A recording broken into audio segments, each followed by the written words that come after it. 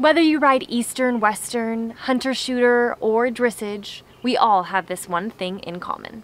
We all have those little things that irk us. These pet peeves can cause us to change barns or even go mad. These little nuisances are the reason that so many crazy horse ladies exist today.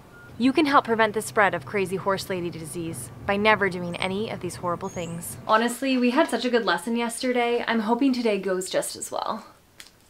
What? Number 1, and this should be common sense, but apparently it isn't. Never use anyone else's stuff, especially without asking. Just gotta grab my halter real quick. What? That is so weird. Ugh. I don't know why it's under all of Anne-Marie's things. Found it. If you happen to use someone else's stuff without asking, at least put it back where you found it. Ugh, it just makes me so mad. It's like, have some manners, you know? Honestly, if it's bothering you this much, you should say something to the barn manager. No, I'm not gonna say anything. I just want to complain to you every day. Nobody wants to hear you complain. If you have a problem, talk to the barn manager. And if you don't want to do that, well, don't talk about it at all. What kind of grain do you feed her? What? I'm just asking. She's on senior.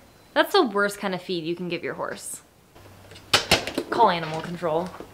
Unless someone is being unsafe, don't give anyone advice. They don't want to hear it, and they will avoid you for it. I know I was late for my lesson, but if I wouldn't have stopped and got a coffee, I literally wouldn't have been able to do it.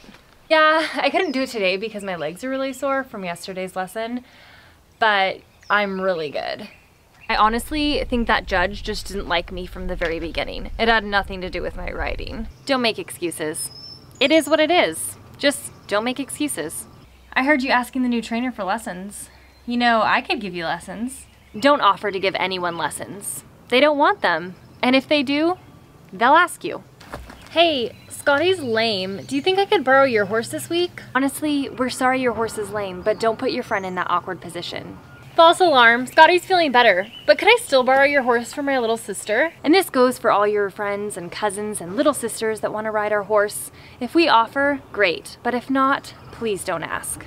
By never doing any of these horrible things, you can help prevent the spread of crazy horse lady disease.